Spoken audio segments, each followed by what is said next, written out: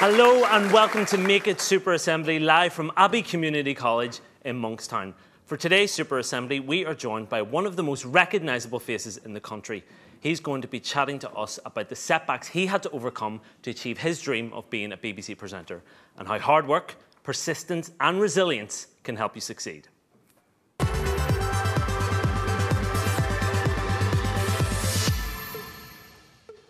Now, the multi-award-winning TV and radio broadcaster.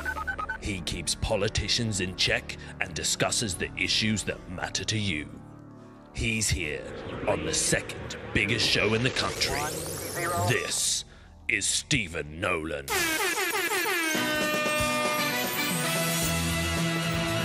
Hello, everybody. Hello, everybody.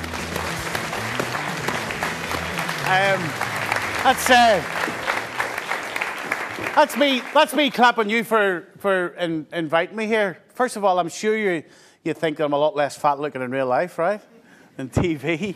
I just want to tell you my story and see what you think afterwards, and maybe some of you will have questions for me, and I'd be happy to answer them. So here's a bit of my background. Born above the Ballygamartin Road. Both my mum and dad didn't have much money. In fact, I'm so proud of what my mother and father did for me because they worked around the clock. I remember my father at the end of the week having so little money that sometimes we couldn't go and do things as a family.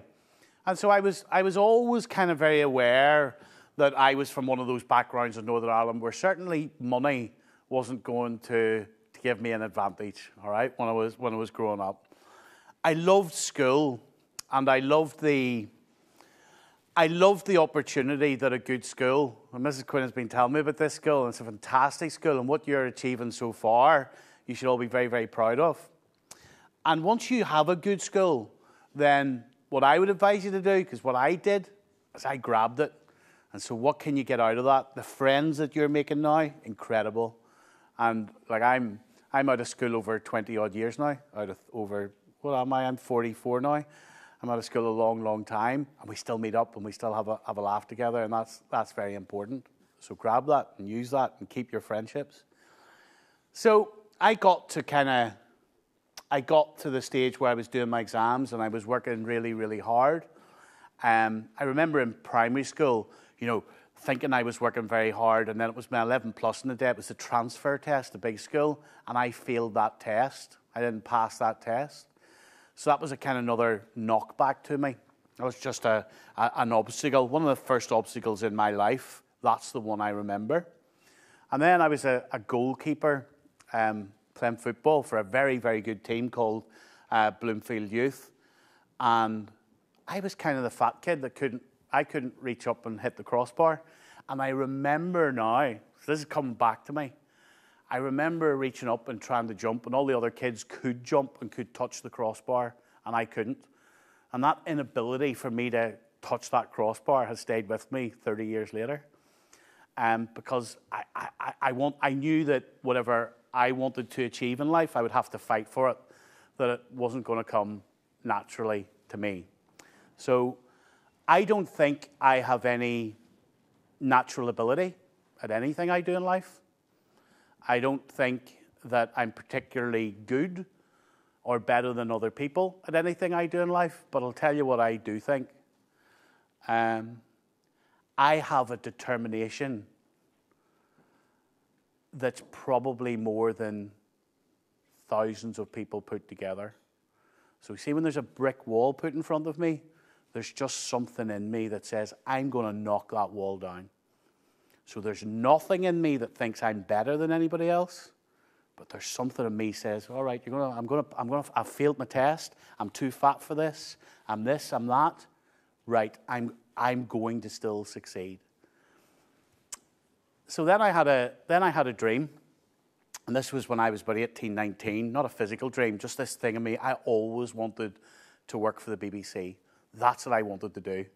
And I used to walk past the big building in Ormeau Avenue. It's a massive big building. I used to look at it. If only I could work in there. And I listened to all the fantastic presenters on the radio. And that's what I wanted to do. And so I started writing letters to the BBC. And the vast majority of them, they wrote back and said, no, it's just not the right time, or we don't have any vacancies, or whatever. And so then I applied for a traffic and travel job. A traffic and travel job is essentially where you report on the traffic.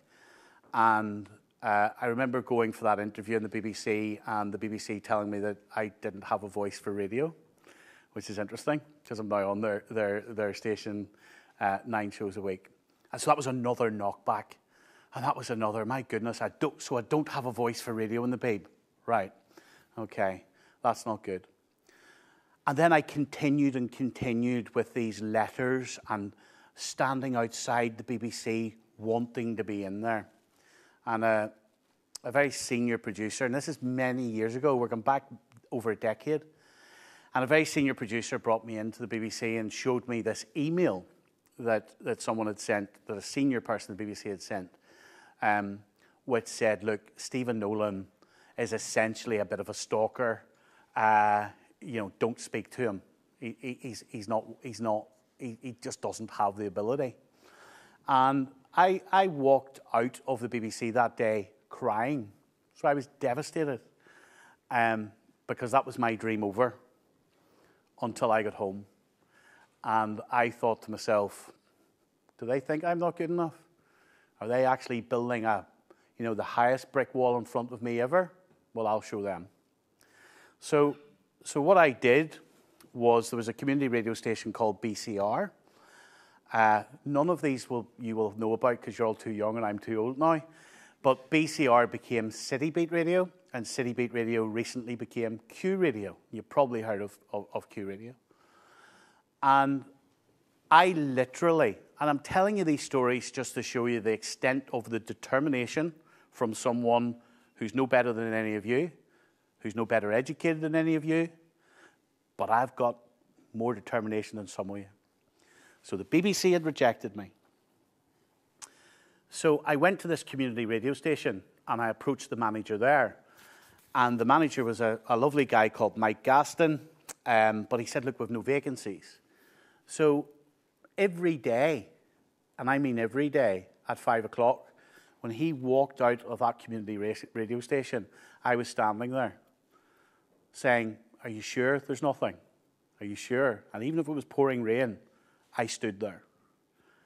It probably was becoming weird, okay? And about 4 months later, he allowed me to come in and answer the phones. And once I got inside that organisation, I tried everything I could to impress that organisation. What could I do? So I was answering the phones, but I was also offering to make the tea. I was also offering, oh, you needed something recorded? I went and I did it. And I brought it back to them, and they hadn't even asked. So I might have overheard this. I went out and I did it, and I brought it back to them.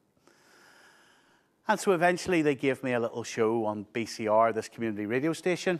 And then I thought, well, what about this objective that I have to prove the BBC wrong? And so I found the biggest awards that there were in radio. They were in the UK. They were called the Sony Awards. And these were the awards that the likes of Jonathan Ross, Terry Wogan at the time, all those big Radio 1, Radio 2, Radio 5 presenters were winning. And what I did was I targeted winning one of those awards in order to say to the BBC, you don't want me? Because I knew the BBC went to those awards. And it took me a couple of years, but I ended up in London, this wee Belfast kid in London, and I won 3 of them on the first year, 3 gold awards. And what I would do is I would come up onto the stage and I would say to the BBC, I would say, because they would be there, and I would say, listen, I welcome my colleagues from the BBC, commiserations of not winning tonight, and I had the trophy in my hand. So 3 years later, this fantastic, incredible organisation that is the BBC allowed me in the door. And what I have been trying to do after I got in the door ever since was I have been trying to say to them, first of all, thank you for letting me be part of it, but here's what I can do. And I've been working so hard, all right? And that drive to try to achieve something gets you so far, all right? It really does. So you see if there's any of you in this room today and you're kind of thinking to yourself, yeah, I've got a dream or I've got an ambition. I promise you that there's very few people will be so determined that they will stand in the rain like I did for 4 months in order to get into that first job.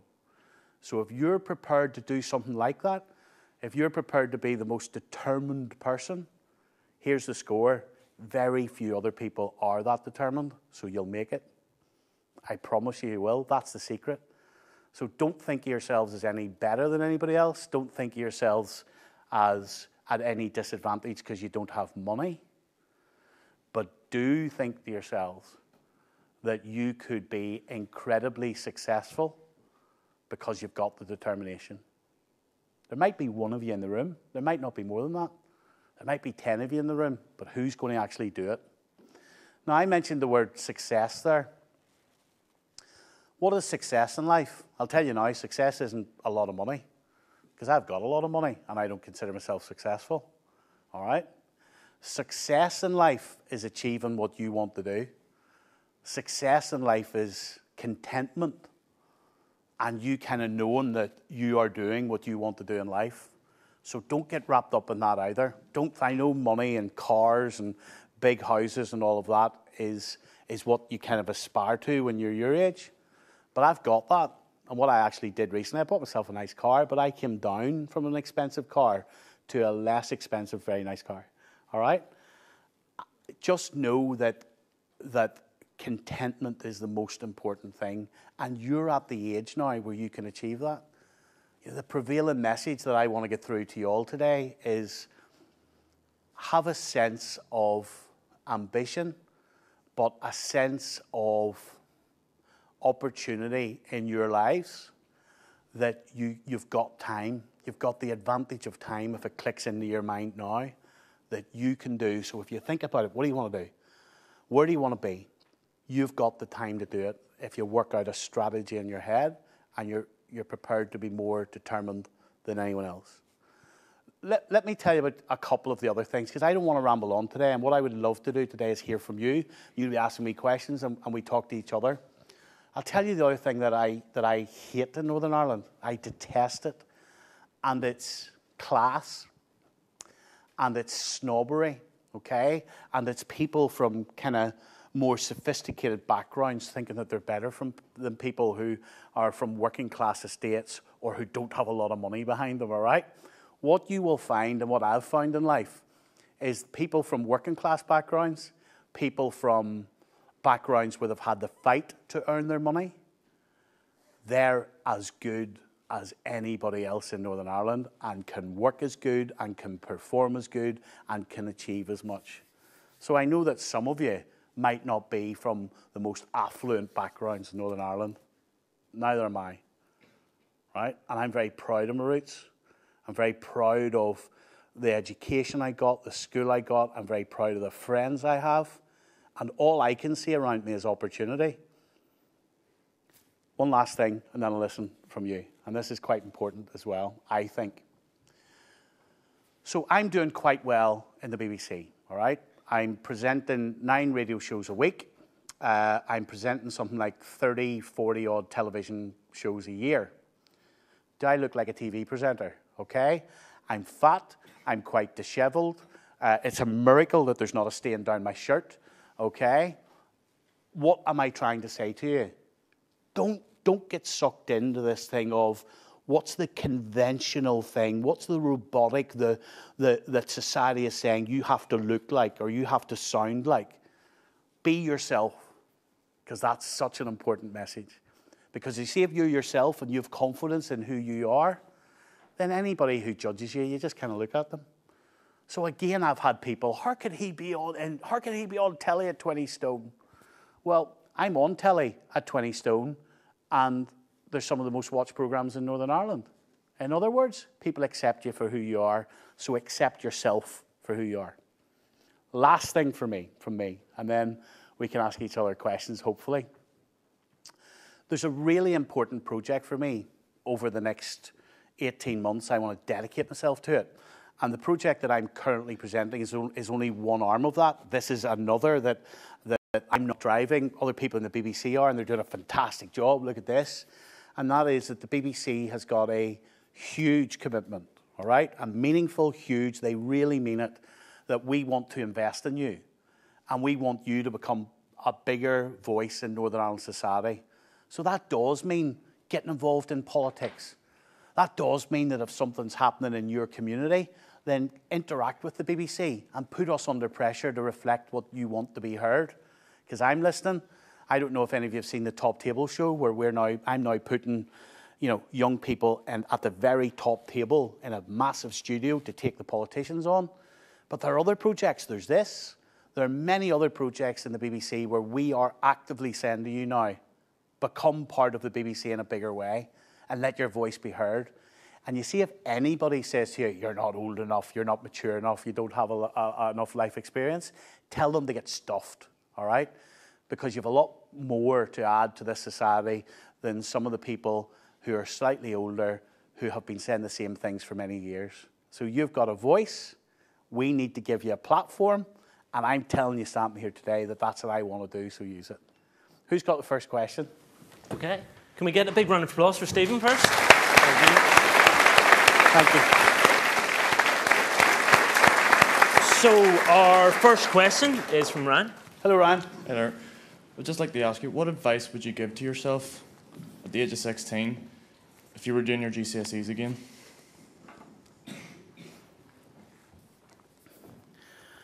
Oh, that's a good question. All right, so I need to first of all remember back to I was 16. To keep things in context, because I was a deep worrier, I did work hard. I worked really, really hard for my GCSEs. But I worried myself sick about the what if of, what if I don't pass every one of these? What if I don't get big grades in every one of these? Actually, with the benefit of time, you realise that whatever happens at that moment, you can regroup and you can rebuild. And so there's a lot of pressure in your age. You should work hard because they're important, like they're really important. But again, it's just that sense of the advantage that you have over me is time. So you're what? You're 15, 16? Well, I'm 18. You're 18, right? Okay. It's all the same to me once you go below 30, mate. Right, but you've got time. So don't worry yourself sick. Work hard, but understand that this is an incredible age group that you're in, because the world's your oyster, and it really is. Okay, thank you. Great. Our next question is from Morgan. Hi. Hi. What did you find most challenging in school? What did I find most challenging in school? Well, when I failed my 11 plus, which was the transfer test between primary school and big school, I don't know what it's called now, right? What is it called now? Just transfer test. Transfer test, all right. It was 11 plus in my day. I was sent to Inst in the centre of town, which was a grammar school. Yeah. And I didn't want to go there because all my mates were going to the boys' model and they wore white socks in the boys' model and Inst wore black socks, and I was not going somewhere that wore black socks, right? And my hair was tipped, and I was a rough kid that wasn't going to any school where, people from the Nolan road went. And it was scary getting into that school.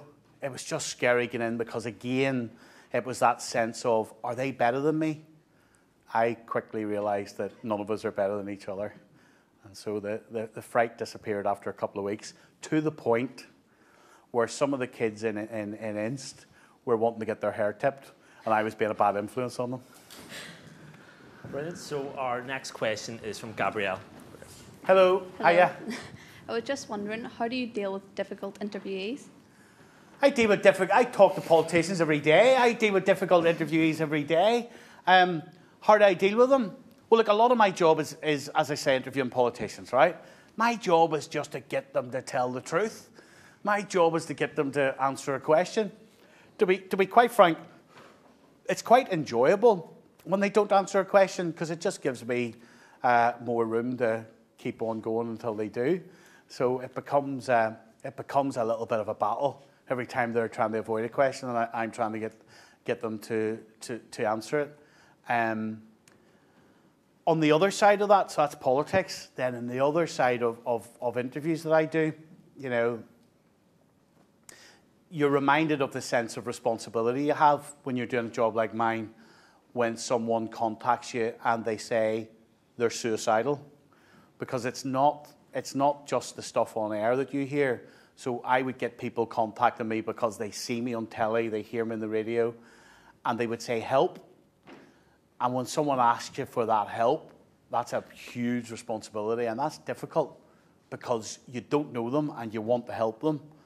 And that sense, and I do help them, but it's a huge responsibility. Okay, great. So our next question is from Paige, just over here. Hello, Paige. Hiya. Hiya. What advice would you give to someone interested in a career in journalism? Someone interested in a career in journalism. Torture them.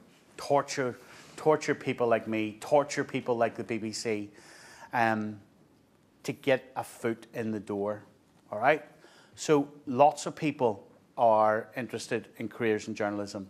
So what you've got to think is, how do you stand out from the crowd? Because you think about it, the BBC, and there are other, obviously, there's ITV, journalism's also newspapers, fantastic newspapers in Northern Ireland, the Telegraph, the Irish News, the Newsletter, the Daily Mirror, and so it goes on. So the big secret is getting in the door of one of those organisations, because it's the same in life. If you're in the door and you know someone or they know who you are, then if you're ever applying for a job, you're just not another name on a sheet. They know who you are. So my advice would be to do something different. These days you've all got recorders on your mobile phones. You've got a capacity to shoot video on your mobile phone or record audio. So rather than just being someone that writes to the BBC or any of these other organisations and says, I want to be in journalism, how different would it be if you were saying, I so want to be in journalism that I have recorded this story. Have a listen to it. I have shot this little video on my phone. Have a listen to it. Now that would set you apart from the rest. And the other point is this. You have got so many stories in your generation, in your age group, that people like me can't do. I can't do what you could do. I can't relate as closely to your friends as you can. So if you really want to be in journalism, then put together a story. And you see if I don't return your call, ring the next day. Ring BBC reception. And you see if they fob you off. Get your parents' advice and go down stand reception. And say to the BBC, they'll not like me saying this, by the way, and say to the BBC, I'm sorry, I heard what Stephen said on that stage, so I'm here and I want to make it. That would be my advice. Thank you.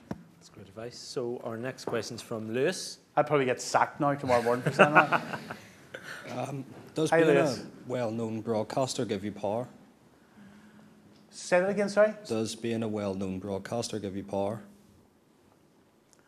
Well, so there is a perception of me, okay? And the perception of me, because of the job I do, would be that I'm cocky and that I'm arrogant and I'm whatever it is, okay? So the reality is, I'm trying to hold down a job like everybody else. That's the bottom line. So the BBC might decide next week, next year, whatever, that there's someone better than me to do the job I'm doing, and they might replace me. So first of all, I don't consider myself to be a powerful person, all right? To this extent, I am no better than anybody else. And I think that that's what's maybe helped some of my broadcasting, that when people contact me, there's not 1 inch of me is looking at them or their story from up high. Indeed, quite a lot of the times I'm listening to people and I'm admiring them and I'm comparing my failures to their successes, okay? That's one side of it. To take the other interpretation of power, I've got the biggest radio show in Northern Ireland, okay? The most listened to radio show by far. The honest answer is that gives me a tremendous amount of power. And you've got to use it responsibly. And that's where the problem comes. Because I'm just aware that when someone contacts me, how am I using that power? Because I can affect their lives. some of the proudest moments are some of the smallest stories. So I'll give you an example. There was a lady who contacted me maybe 3-4 years ago, and she had been going to visit her husband's grave every week. But the council changed, and TransLink, or whoever it was, I don't even know if it was TransLink, but someone changed the bus route without consulting the local community. And that meant that she couldn't get to her husband's grave. Well, I used every bit of power I had to get that bus route back on, and it was back on, and she could visit her husband's grave. That's power, but that's not power for me. That's power for that programme.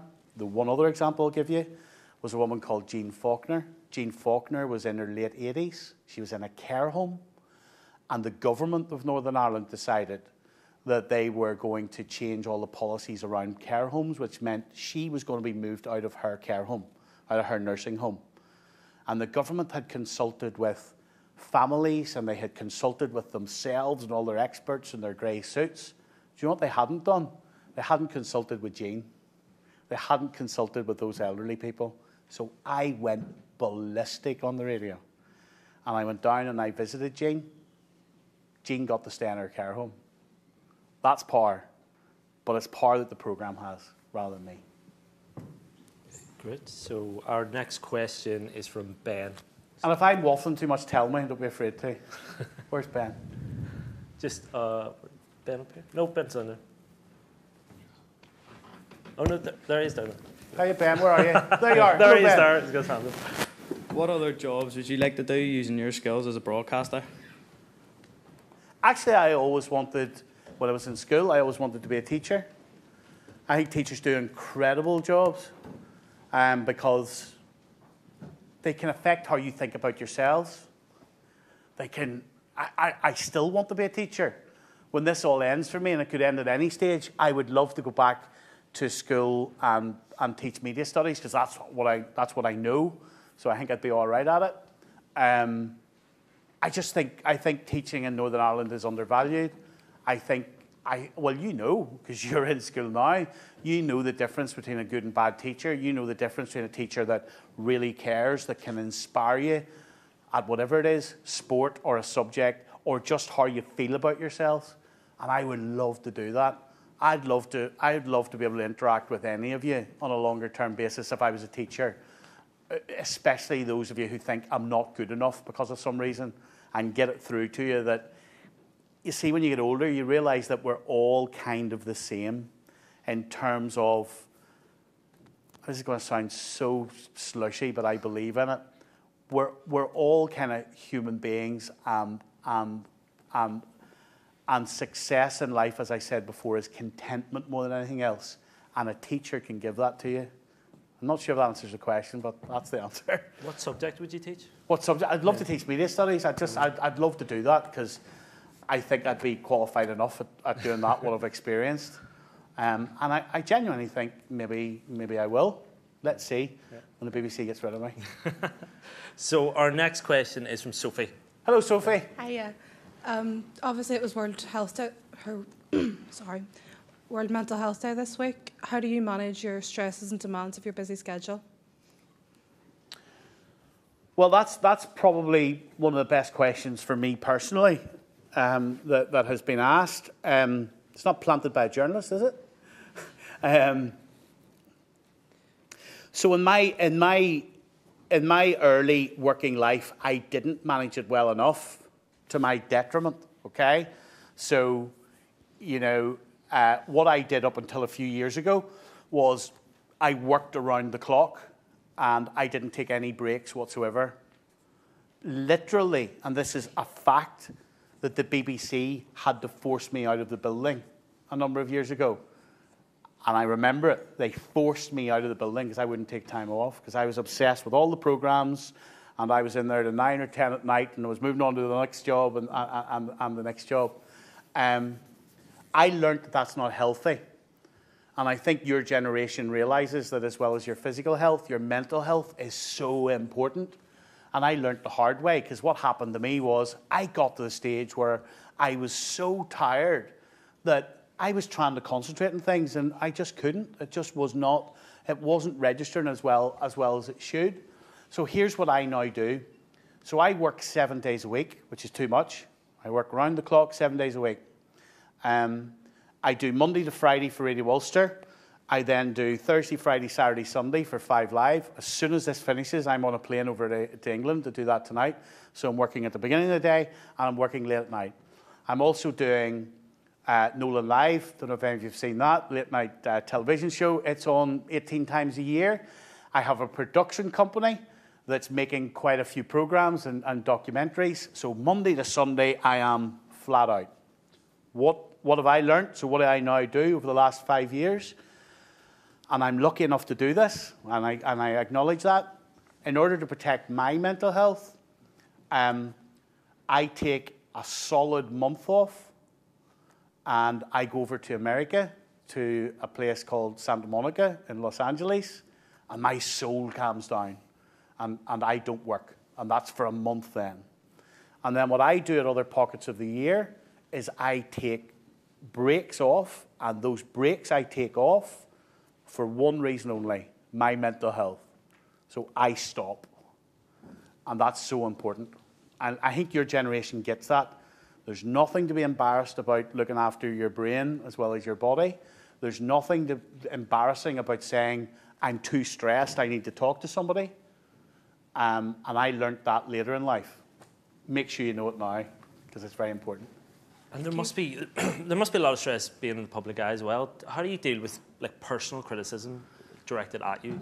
How do I deal with personal criticism? It's fine the majority of the time, and it's irritating sometimes, right? So, you know, if people, you know, because everybody has a mobile phone now. For some strange, unknown reason, people want selfies with anybody that's on TV. So anytime I go out, people ask for selfies.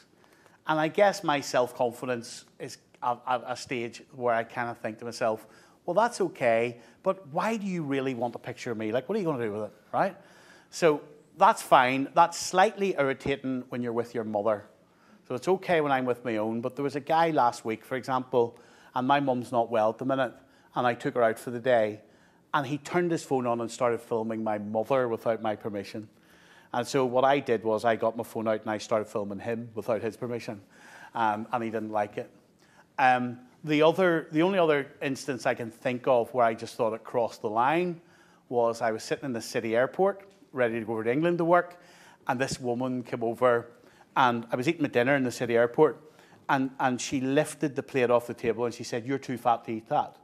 And she put the plate on another table. Now, had I have said anything to her that day, that would have been a story and I would have been depicted as whatever. So I was busting to say something to her because she wasn't the skinniest herself, but I didn't. But the vast majority of the time it's fine. Yeah. Okay, so we've got time for one more quick question, and that's from Jason. Hello, Jason. Hello. What is the most significant issue you have challenged or championed? We do so much. Like I'm doing,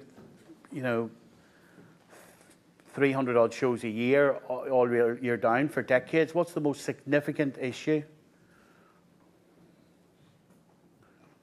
If I can answer it in a broader way, because I want it to be a genuine answer, okay?